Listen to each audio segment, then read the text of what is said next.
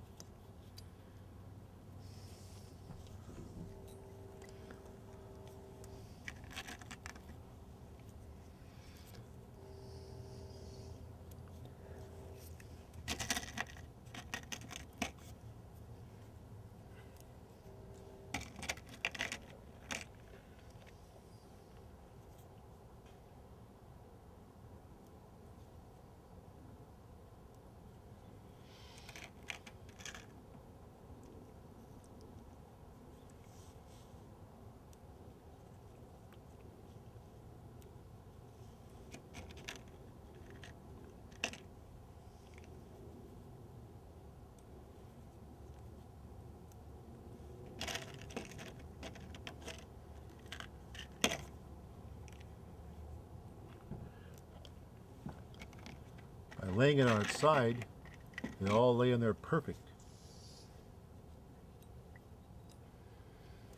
Gravity is your friend.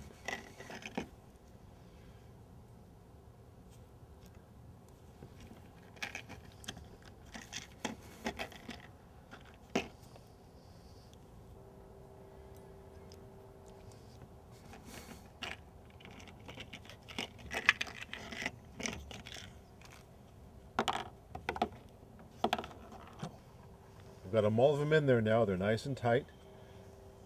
And then we put the other washer on. Shove the whole mess inside the cluster gear a little bit. And then repeat the process with another 22 washers.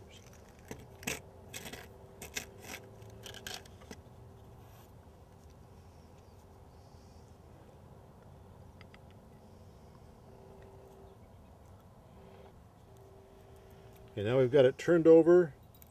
The bottom side is taped down with a piece of cardboard.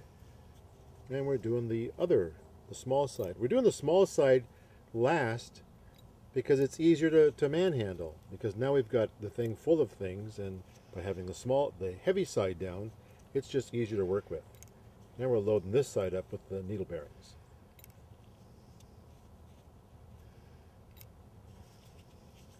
And again, it's at an angle. That angle makes all the needle bearings just fall right in place. They don't get twisted up. If it were straight up and down, well, they have a tendency to kind of fall sideways. And there goes the last one. Okay, so here we have the completed cluster gear, and it's loaded up with all the bearings in there on both sides. And right now we put this together without any grease in there at all. We did a dry load. Okay, so here goes in the very large washer, and you take it so that the copper, the brass side goes towards the gear, and the metal side goes against the side. Now I put a bunch of grease on here, and that's just to hold it still. So when you put in the cluster gear, everything will remain the same. The other side of the transmission here has got another slot, and that's where the 2 other washers go. And there's a slot on the back side of the transmission case that holds that washer from rotating around. And then the second washer goes in there, and it slides in once the cluster gear is kind of in place in between the two, with the brass side towards the metal washer, basically towards the outside. Okay, we're going to put the cluster gear inside. We have grease that's just holding all of these little components in. Without the grease, things tends to fall out. So I've got my dowel pin in there. It's kind of centered up, and then we simply put it in through the hole. And on the far side, I'm going to kind of give it a little support here. It drops in the inside, and it lays down flat, and it just kind of goes in the hole. My washer kind of came out over here. Stay by this. Oops. Drop the washer. Let me get that washer.